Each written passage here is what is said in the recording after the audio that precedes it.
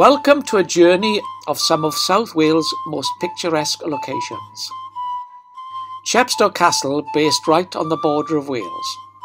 The castle was built in 1067. It is by the River Wye. Not too far away is the village of Tintern. The abbey was built in 1131 and was the first Cistercian building in Wales. Caerphilly Castle, based on the outskirts of Cardiff, is one of the most impressive castles in Wales. Cardiff Castle, based right in the city centre, is a place worth visiting.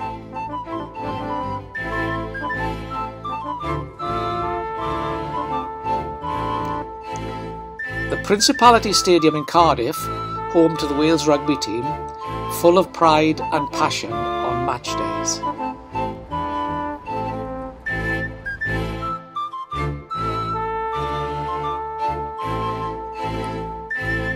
The Senedd is the National Assembly for Wales building, which includes the debating chamber and committee rooms.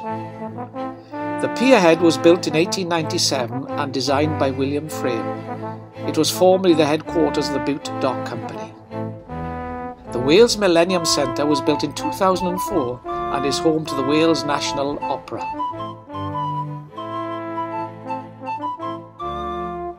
Swansea, the city by the sea, home to Wales' first and only Premier League football team.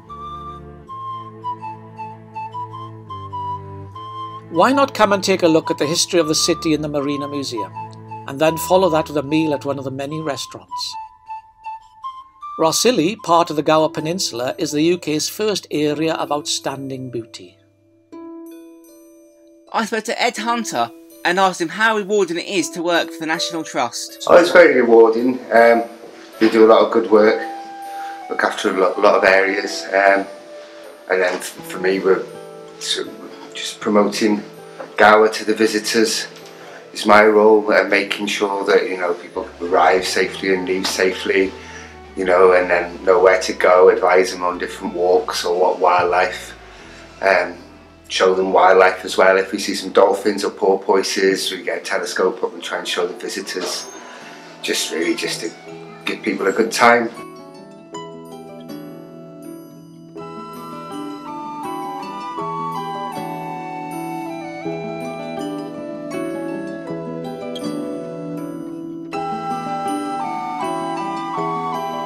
I asked Lena, a European walker, about her experiences of the walk. It was great. I didn't think we could actually, because we were here a little bit late, so we had to be really fast and come back. But it's a great experience. I never thought that tides could be so dangerous. Is it a nice walk? Yeah, it's a nice walk. A little bit dangerous maybe for inexperienced people, but a really nice walk. Would you definitely recommend the walk for people to do? Of course, it's great. Yeah, it's really lovely.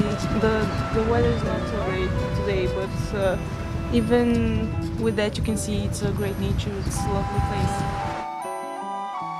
place. Three Cliffs Bay, a really good place to come for a scenic walk and admire the views.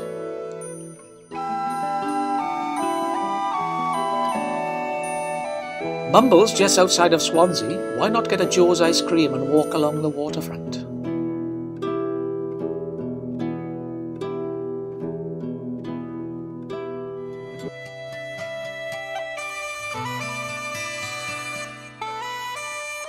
The historic town of Tenby is a busy holiday resort in the summer with the relatively unspoilt beaches.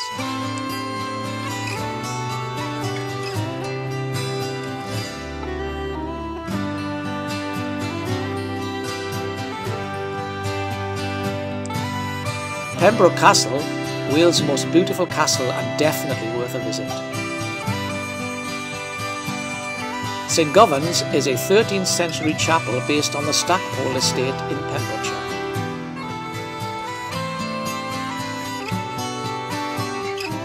So that was a look at some of the best places in South Wales. Hope you can come for a visit soon.